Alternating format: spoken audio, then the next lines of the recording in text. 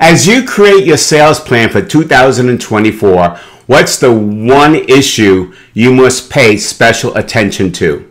That one issue is your ideal customer profile, because that's the one issue that's going to determine whether or not you gain velocity in your sales efforts. Picture this as 2012. I was just voted as the Vice President of the National Speakers Association, meaning that 2 years from that date, I was taking over as president. It was like having two full-time jobs, one being on the leadership team of the National Speakers Association and the other one running my speaking and consulting business.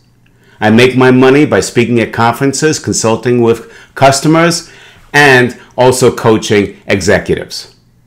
Well, I had to make sure that in order to do both and do them well, I had to make sure that my ideal customer profile was in tip-top shape. Now, in terms of speaking during the year that I was president, well, that wasn't going to happen a lot unless I was doing it on behalf of NSA. But where I did have control of my revenues was in increasing my consulting and coaching business while I was traveling for NSA. And here are the parameters that I found matched my ideal customer profile for coaching and consulting clients.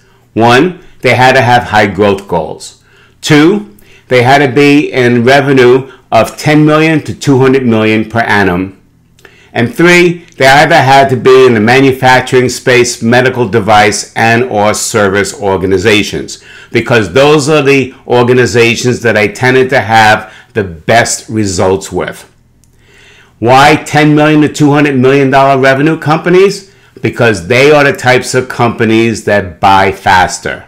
They identify the type of expertise that they need, and they probably do not have it on their staff, and they'll be the first ones to go out and hire that expertise, especially on a 1099 basis. So when I got that really clear in my head, 2014, the year that I was president, actually was the best revenue year that I had in my business up to that point. And why was that? It was simply because I gained velocity by understanding who my ideal prospects were. Who was going to value my services more than others? Who was going to have a need for those services? And who was most likely to buy those services? So as you prepare for 2024, the only question I'm asking you is who makes up your ideal customer profile. That's today's Velocity Mindset message. Please be good to yourself and others, and I'll see you in a couple of days.